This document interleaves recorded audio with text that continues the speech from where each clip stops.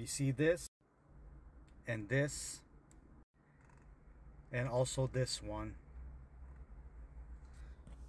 This was a photo sent by a brother, and for his protection in Bangladesh. These are some of the homes that was ransacked from the minority community. This one is at a Christian home. We've seen videos of vandals in the Hindu community. I had a bad feeling that this was more than just a ordinary quota protest. Protests in that part of the world is always a little sloppy. And now this is the mess that we're in. I've also got information, half of the Bangladesh army, almost 50 to 55%, are like jihadi members that are part of the Jamaat-e-Islami party member background, now partnership with the Bangladesh National Party that represents the conservative side. The Awam League Party, which Sheikh Hasina is from, they're more for the people. But because that part of the world is a constant fight, constant corruption, when the BNP took over the Bangladesh National Party, which is more of the conservative or right-wing side, they're more for to. That's what they got the identity to call it a Islamic state, or their state religion as Islam, but not make it into a Sharia. But this is the thing that I was worried about. And I feel like, when I read these comments and these different, just the arguments behind it, it's just almost like their emotion is all high. Oh, she did this. They sent the army. They killed this many people. She's corrupted. She's corrupted. She's corrupted. What is the root cause? Where are you guys getting your issues from? What is the thing that you hate about? As long as Islam is the root cause of all things, and I'm sorry to say that, people may not want to talk about it. You want a democratic nation, depending on what kind of democracy they want. I hear one argument saying, well, I think it'll be great to have a Sharia law, but we'll do it in our side and you handle yours. That's not the way it works. And I told the guy, so what happens to me, people like me? I left Islam. Can I openly just be critical about it? Not critical in a sense that saying racist rhetoric, but to have these discussion or have public discussion, then I can say openly as to why I don't believe in the Quran or in Islam based on what the book teaches and not by my opinion. And just as when the country was getting better with their economy, and if you guys saw the interview, you saw Sheikh Hasina's son. He's definitely right about it. It might end up like a Pakistan if this is the kind of behavior that goes on. India has the right to be stressed out. You're already dealing with people with Pakistan. Could all this be a setup, Could other government entities be involved with it, I'm hearing different rumors about the ISI, along with CIAs or stuff like that. Like, I'm not going to sit here and act like even our government is perfect, I don't like how things are handled in different parts of the world. But yes, I understand people have the right to freedom of expression, protest. If there are agitators, like I see the same patterns with protests in different parts of the world.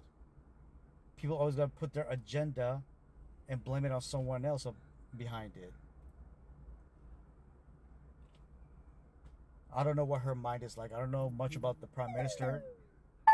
For people like me that was born and raised in the States, but I've been more and more interested to know the history over there, but the thing that hurt me, it saddens me the most, when I saw that they start tearing down the statue of Sheikh Mujibur Rahman. That is the current, well, now she's ousted, the former prime minister. That was her father that led the independence. And then, and 4 years later, half of her family gets assassinated.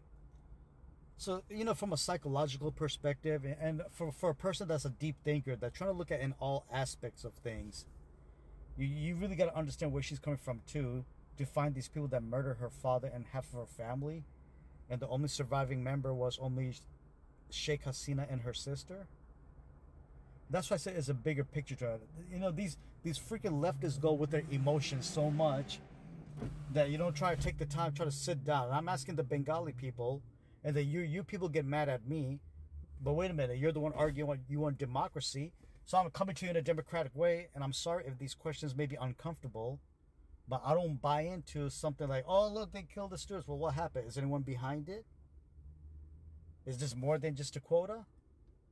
To the point you guys say, oh, don't worry, I want to attack the minorities.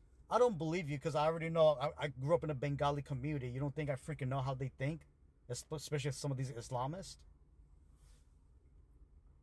And at the same time, I do know there's some that cares about it. I went to the village where my dad grew up. I seen my family's neighbor were Hindus. They could get along well. But I guess it's a different tone it is you that left the religion because your own family will view you differently compared to those that's not a Muslim. That's why I tell the people in the West, or anyone that's a non-Muslims, they might come to you friendly, but let's just say if you and me walk down the street, and yeah, they're all about peace, right? They're all about friends, right? And the moment I say I'm an ex-Muslim, oh yeah, they give you a different vibe. How dare you? You just left the ultimate truth. I'm gonna treat you like crap. Now you gotta mess up my plan. I'm trying to get this guy converted. So this is a message to what a brother in Christ wrote to me, and I have to cover his profile, so because of the state where things are headed right now for their protection. And he said, urgent prayer. Yesterday night, a Christian family home was vandalized. Just now I got a phone call that tonight our church might be under attack. Inside the church compound. We have 20 plus youth in our church hostel and senior pastor with wife. No police to take care of us. Prayer is appreciated. If you can, brothers and sisters, keep these family in prayer. Keep all the minorities in prayer, Yes, even we pray for those that may not know the truth, but we know that God will touch their heart. The world is seeing for who they are.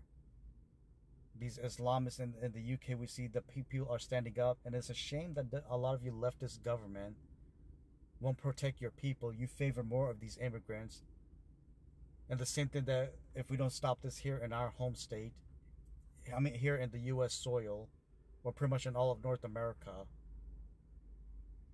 perhaps God is showing us more as we see everything is being opened more and more. Perhaps the Antichrist is here. The Bible just says, yes, we will see the main Antichrist, but there's already many Antichrists already here. But God sees all things. We stay faithful. When things gets difficult, we come to the King of Kings and Lord of Lords, that God can still touch these people's heart to do the right thing and change. And it's just like, man, I don't know what to say. It just flipped just like that, And we'll see how things go in the country in Bangladesh.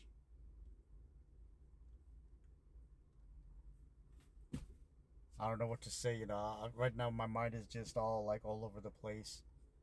But I just had a feeling this is where it would go down, And when things were getting better, I figured, man, maybe I'll just go down and visit Bangladesh next year. Haven't been there since 1995. Pay my respect at my father's grave. But I don't know how things will be. That's why I asked the Bangladeshi people, any Islamist, do you do this for the people, or are you trying to make Islam your identity? So what's the point of calling it Bangladesh if you say you're for the people of Bengal?